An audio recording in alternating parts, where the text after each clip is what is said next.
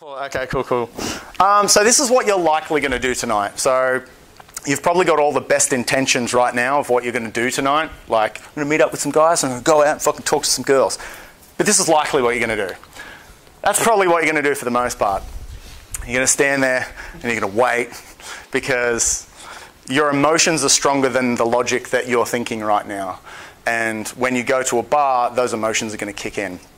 So that's, the reality is some of you will go and do some approaches and whatever. But for the most part, you're probably going to stand there and wait and overthink this sort of shit. So you've got to kind of decide right now which camp you're going to be in. You're also probably going to get nervous and get down on yourself.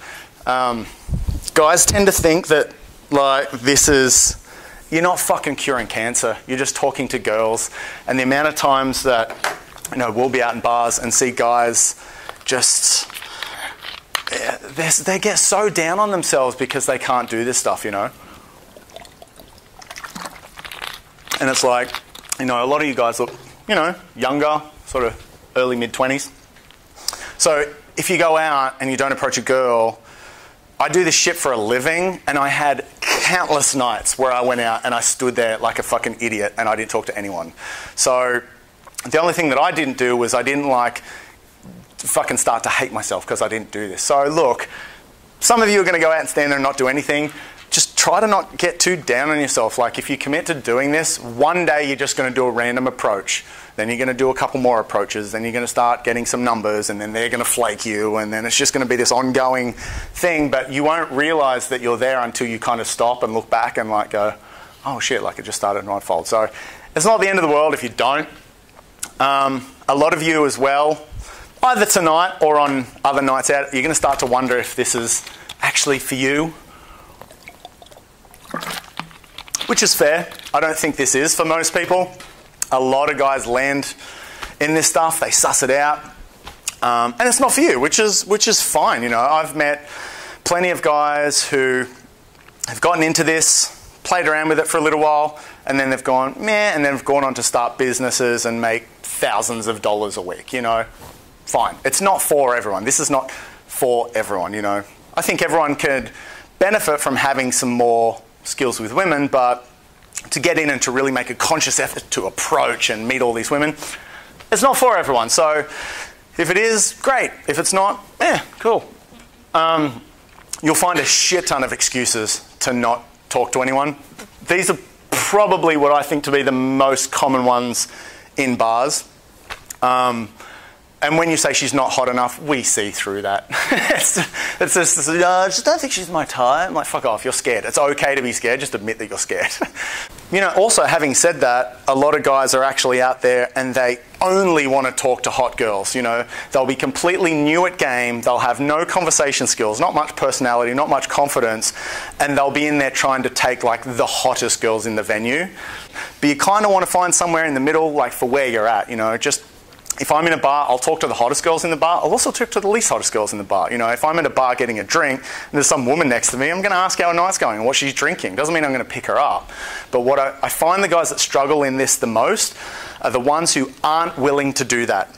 You don't want to be the guy in there talking to the girls that you're not attracted to at all and then oh, it's safe, I'll just keep talking to her. But then you also don't want to be the dude who's starting out and picking the hottest girls ever. There's a few guys that I see getting around the city, and I've seen them for years, and they're nice dudes, but every time I see them approach, and I'm not, no elitism here or anything, but they're not bringing much to the party, and I only ever see them approaching the fucking stunners, and they're still out there, man. There's 2 or 3 guys I can think of off the top of my head.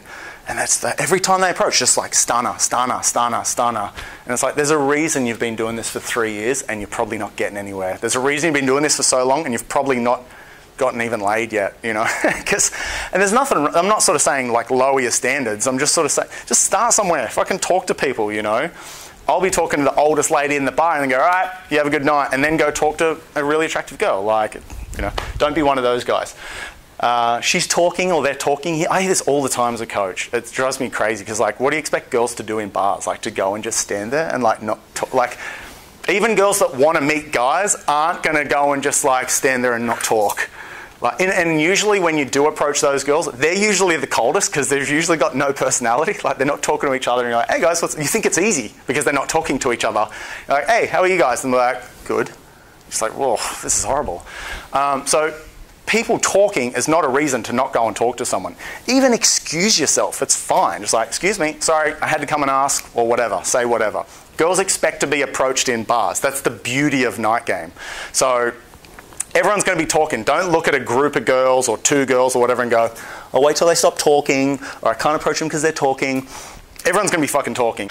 And she's texting. This is, you know, she might be texting. She might also be fucking on Tinder. Like, are you on Tinder is one of my favorite night openers because I see so many girls just sitting there on Tinder.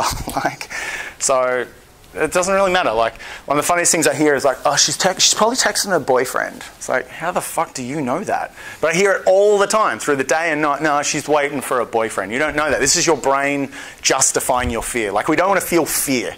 Like, so when we feel fear, we kind of justify it. We give it some kind of like, we can't just go, I'm shitting myself. So we try and give it some kind of reason. Another one is like, oh, I'm just not feeling it tonight. And that's because you've not done anything yet. You've walked into a bar, you've not done anything. You've stood at the bar with your drink and just kind of freaked out for half an hour. Of course you're not feeling it. Like, every time, I've been doing this for fucking 12 years or something fucking ridiculous. And still every time I go into a bar, it's like, oh, I'm here again. It's like even I have to get myself started, you know.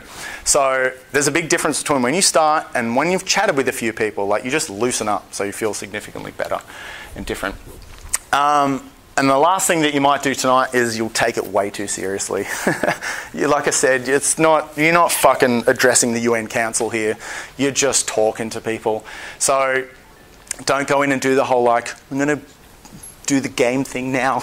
Like, just talk shit with people that you're with, and like, don't take it so seriously. It's the worst energy to have in a bar when guys are just like lapping the venue doing these ones and they've got their fucking glass of water, or they're huddled in a corner just like eyeballing the crowd. Like, just relax, let go. Even if you just say dumb shit, whatever. Like, the stupid shit we especially say in bars, it's just because it's got to stay fun.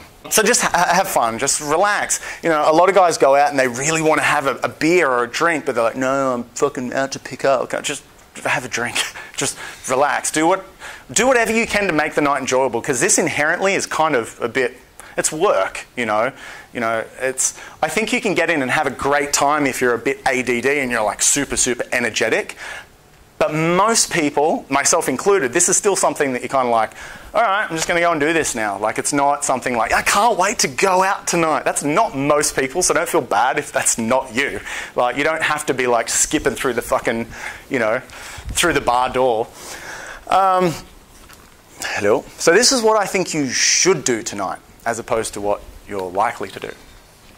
Keep each other accountable. So when you're going out in your groups of 2s or 3s or 4s or whoever you feel comfortable with, like, motivate each other. This is, like, when I got into this, my game was kind of going like this. It was kind of getting better, doing all right. But then when I got to Melbourne and I found guys that I liked being around, just went straight up, went through the roof. Because we kept each other accountable. We used to go out every Friday and Saturday night for years in a group of 4. Like, 4 guys, we'd just go out and, again, we wouldn't be like, all right, here, game time. But it'd be like, all right, who's doing that? Is that yours? Come on, do it. And then someone would do it, and then it'd be the other person's turn. And it's just, it adds some kind of method to the madness, I guess. So go out, talk shit, but if you've been talking shit for like an hour, at some point you just got to go, all right, someone's got to do something. And if your group's doing that, take charge, take the lead. That's what I did. You know, I'd go out with a group of people that I didn't know, and because I was kind of the outsider, like, everyone would be chatting, I'd be like, fuck it, just going.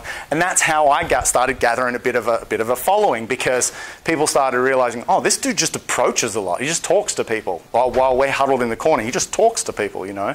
So be that guy. Talk to anyone, like I said.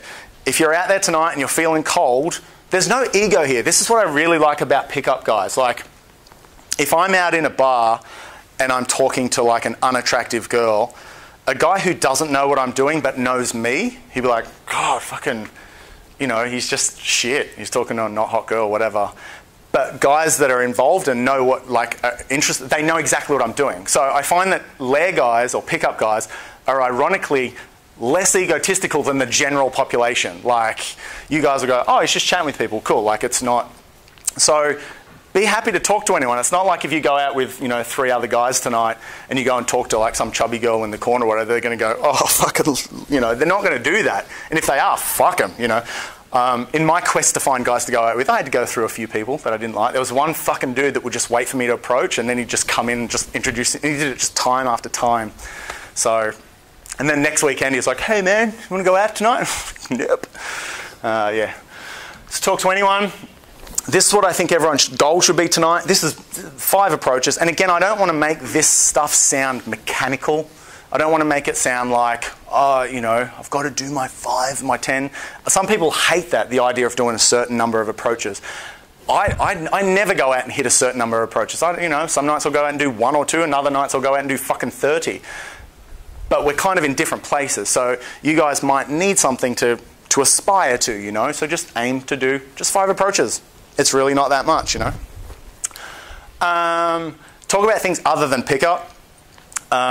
This is a good way to find out who you really do click with, and talk about business. Talk about what you do for a job. Like, a lot of the guys that got involved in this back when I started, and I'm not joking, several of them are multi-millionaires, because there's something about pickup and making money that it attracts the same type of person.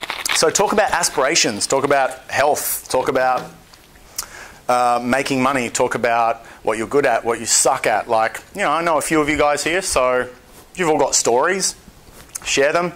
Talk about what you want to do. Mine's business. I love talking about dating and women, psychology, spirituality, and business. They're my things. Like, that's what I really love talking about. So don't just be the guy that just talks about pickup over and over, like all night. Don't be that dude. Try and enjoy yourselves. Don't take it fucking seriously. Like I said, just don't be that dude that I mentioned before. This should be somewhat fun. This may be the last thing I talk about. So how we go for time. Improving your conversation. These are just a couple of points that I professionally wrote about 5 minutes before people came in. So I think people that struggle with conversation the most are people who think that they are less than other people in general. Like, if you see yourself on par with other people, when you're in talking to them, you're not going to care as much what they think of you. So it's the guys who always think that other people are better than them, or they think that they're not as good as other people. They're the guys that always struggle with conversation. Like the guys who are just like, I'm pretty cool in myself. Like, I like myself. I like where I'm at.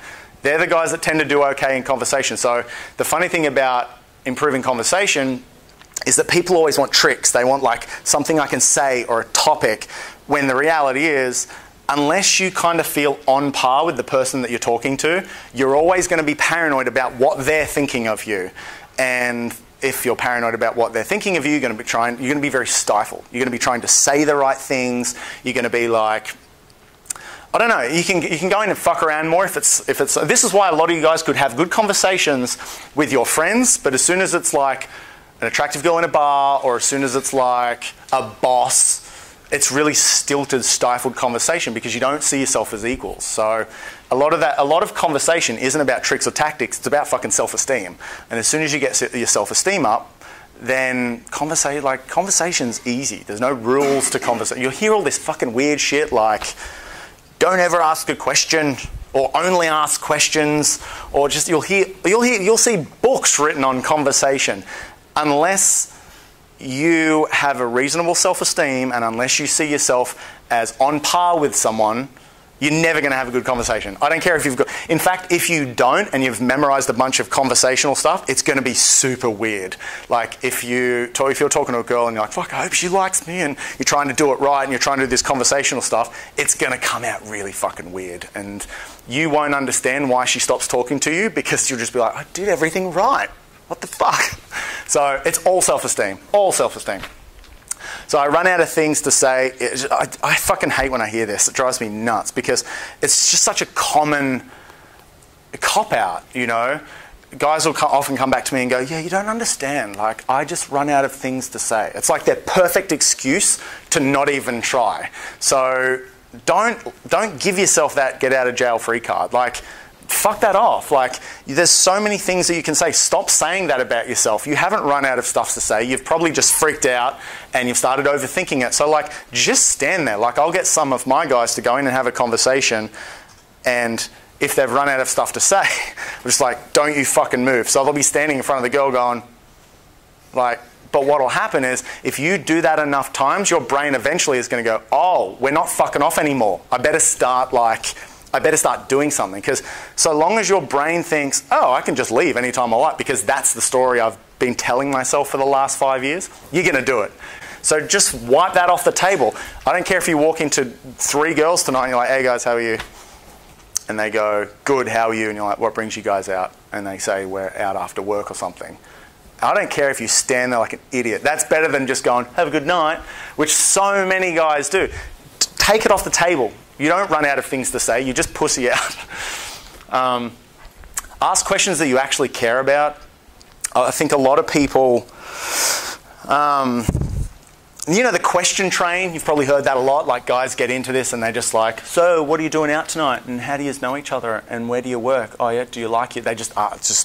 They're not asking questions that they actually give a shit about. They're just asking questions to fill space. They're like, I'm doing the conversation thing now. And they're just one after the other. And they don't actually care. Like, a girl will say, yeah, I just quit my job today. And the guy goes, oh yeah, sweet. So where are you going tonight? And it's like, dude, you didn't even listen to what she said. So again, you have to know, like, ask yourself this now. What are my top 3 favorite things to talk about?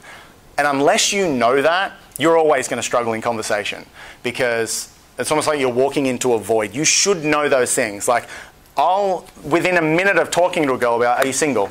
And not because I want to pick her up, just because I want to talk about dating. She'll be like, no, I have a boyfriend. I'm like, oh, sweet. How long have you guys been together for? Again, I'm not trying to pick her up. That's just what I like talking about. Or I'll talk about meditation or something right away. Just, that's what I'm interested in talking about. So many guys are going in and asking all these questions. They don't care. Like, I would never go and ask a girl where she's travelled, because I don't fucking care. She could turn around and go, Uruguay, and then I was in London. I'm just like, I don't care. Like, I'm more interested in her dating life, in her psychology, in her upbringing. And so don't be afraid to ask what you're actually interested in. So always know what you like talking about. And that's a big thing for dates as well. If you're having really shit, boring dates, it's probably because you're trying to do it right, and you're probably trying to say the right things, rather than speaking about something that you actually enjoy. And I think when you're bored, that's when you're boring. So if you're bored on the date, if you're bored in the conversation, that's when you're going to be boring, and that's when the girl's going to be bored. So I think a girl, for the most part, is more interested in like your passion and your energy and your vibe, rather than the specifics of what you're... This is why one person can talk about the weather and be super funny and interesting, and another person is just boring as fuck, you know? So, yeah. Yeah, so that's very similar. Listen to what she's giving you. I had a client just message me today, actually, and he said, hey, what do I reply to this text message? And I said, well, what do you think you should reply? And the girl said something like, hey, busy weekend ahead, just studying, what about you? And his reply was like, cool, do you want to meet up through the week then? And I was like, oh, dude, like, if you send that, it's going nowhere, because she's basically just gone, you're not listening to me, you know? So my reply, instead of that fucking horrific message, was something like, oh, cool, like, and I said to him, like, do you know what she's studying? And he's like, no. I was like, dude, you're not, like, he was in such a hurry to just fucking get his dick wet. He was in such a hurry to just get the date done. You know, she's like, busy weekend, studying, all this, like, oh, cool, we'll meet through the weekend. And the girl would just go, you're so desperate to just get there. She could say anything, and she knows that he doesn't fucking care. So I said, dude, like, what's she studying? Like, you're not going to meet up with her for probably another 4 or 5 days anyway. So get to know her, like, what's she studying, all that sort of stuff. So a girl that's not interested in talking to you will generally give you very closed off questions. So you're like, how's your night going? Good. Who are you here with? Friends. What are you out doing tonight? Oh, just girls' night. They won't give you much. Whereas a girl that's more than happy to talk to you, she'll be like, yeah, I brought my friend out. She just broke up with her boyfriend. We work together. You know, so a girl that's interested in talking will give you something to work with. Especially through the day, I find this a lot. You know, I had this a couple of days ago myself. I was on Uber and I was on some weird street and my fucking Uber was being shit. There's a cute girl next to me, so I was just like, hey, what street is this? And she just said the name, but she looked up at me and looked back down. I was like, okay, that's it. That's the end of it. Whereas if she was kind of like, oh, hold on, let me, you know, like she's given me something a bit more. So if a girl's giving you kind of closed off things, try a little bit to confirm that. But if she's not giving you much, just fuck off. Because a girl that's interested in talking to you will kind of help you out. She'll give you stuff to work with. But you've got to listen to it, you know. If she's kind of like, yeah, shit of a day, I'm a hairdresser, we came out for drinks. What have you got? You've got shit of a day, hairdresser, came out for drinks. So if you, after that, you just kind of go, oh, cool, where are you going tonight? She's going to go, you're an idiot, you don't get it. So you've got these three things to use there. And I think when women say men don't listen, that's what they mean. They're like, they're listening, but they're not hearing what they're actually saying. So pay attention. Not moving the conversation forward. A lot of guys just talk around in circles. So if you're anything like me, anytime a girl is interested in chatting, you should be like, I see it in my head. I see like a little lever click into like second gear. Okay, we've done this bit now, so let's move. Like I'm trying to direct the conversation. If it's night, I'm directing it to like, what's her plan for the night? And like, because I want to know, am I taking her home or am I getting a number? Like I'm edging towards that. But a lot of guys don't have like direction in their conversation, so they just go around in circles. They keep asking shit and it just doesn't go anywhere. And then it kind of stifles out and then they're like, what happened there? You know, I was talking, she just drifted off. It's like, yeah, because you weren't, she wants to follow. Like, you're the man, you're the leader. She wants to follow you, so direct it somewhere. If you've approached and you're chatting and it's going well, you know, you should be thinking to yourself, where am I going with this tonight? So mine generally are, who are you here with? Because that's going to tell you a lot. What are you doing tomorrow? What are you doing tonight? These little things, because I'm like, am I taking this girl home tonight? Or is it, you know, am I just getting a number? Like I want to know certain things. I want to know if she's single as well. Like the amount of times guys will go in and chat with a girl for like 45 minutes and then I'll go to get a number and she was like, oh no, I've got a boyfriend. And the guy will be like, oh for fuck's sake, and he'll just blow up. And it's like, well, it's your fault because you didn't find that out. Like girls under no obligation to tell you that she's got a boyfriend within 5 minutes of convo. It's your job to kind of, I always see conversation as like just putting jigsaw whatever, things together, you know, and that's kind of your job. That's your job as a man. To kind of put it all together and kind of go, cool, you know, have a good chat, get a phone number, have a good chat, leave, whatever. All right, I'm going to race through a couple more things very, very quickly and then I'm going to get Liam up. Do you like yourself? You have to ask this question. If the question is no, then going out tonight is a complete waste of time. You need to go and fucking work on how you feel about yourself. If you don't like yourself, if you don't like your life, if you don't like your direction, if you don't like, you know, what you do for a job, whatever, you need to fucking go and work on that. Because a lot of guys get into this as a substitute for dealing with that. Like they fucking hate themselves and like go pick up some girls, and it just doesn't end well. It doesn't end well because I knew I was somewhat that guy. I learnt the hard way. Your parents and your past relationships are the biggest indicator, in my opinion, of where you're going to go with women and your relationships. If you fucking hate your mum, or you know you had issues with like an abusive dad, or you know you had a girl just shatter your heart, or so, whatever it is from the past, if you don't deal with that, if you don't address that, again, going out tonight's going to be pointless. And I coach a lot of guys like this. They've got issues from their upbringing that they refuse to deal with, and they're just trying to like meet a girl, just trying to meet a girl. And what I'll find, if you've got a mother that, you know, with all due respect, they all try to do their best, but if she just was overbearing and you were never enough for her, well, guess what? You're never going to be enough for a girl, because that's just your habitual pattern and you're going to repeat that shit. So you need to kind of fucking explore that, but that's a whole other seminar. Gamers and everything. You get a lot of guys like this. They'll rock up to sessions and they'll fucking stink, or they'll rock up in just like, you know, shit clothes, or, you know, the amount of guys that I've coached and I've gone and bought clothes with them and then they've come to sessions after wearing their old clothes, it happens all the time. It's just, you know, game's not, you can have the best game in the world. If your breath stinks, if you stink, you know, it's, yeah. Game's just one piece of the puzzle. And if you get all this shit sorted and then you work on your game, you can do really well. But if you just focus on game and none of this shit, like, you know, if you don't exercise or you don't feel good about yourself or whatever, Yeah, it ain't going to help you. Your habits, I always bang on about having daily or weekly habits to help you. Every morning I wake up, the first thing I do is meditate. Then I go to the park and I do sprints. Then I come back and always on my laptop I'm having fucking subliminals running. Like, then I meditate later in the day. Like my day, every single day I have strategic habits. And I'm not saying you have to do that.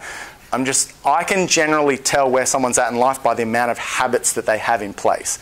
You know, your habit might be reading a book a week, whatever it is. If you don't have any habits in place, there's a fair chance you're probably not doing much by way of like success with money or women or life or whatever. So just take 100% responsibility for your life. Like I said before, everything that you are and everything that you have is because of you. It's not because of anyone else. It's not because of your parents, not because of that girl that broke your heart. It's not because of that bully at school. It's not because of anyone. It's you. It's you. There's no one else to blame. It's you. If you're in a good place, you. Bad place, you. Everything is you. Exactly where you're going in life, all you. But the benefit of that is, because it's all you can change all that, you know. So I see a lot of guys get involved in this and like, it's okay for you, you're confident, like you didn't have my upbringing. And it's like, how long are you going to use that for? How long are you going to use that fucking excuse for? It drives me nuts when guys don't take responsibility for their own life. So pretty much it from me. Any questions? I'll take maybe a couple if there's any. Otherwise, I'll get this guy up. Again, I think it comes down to your habits. Like, the reason I get up and I do yoga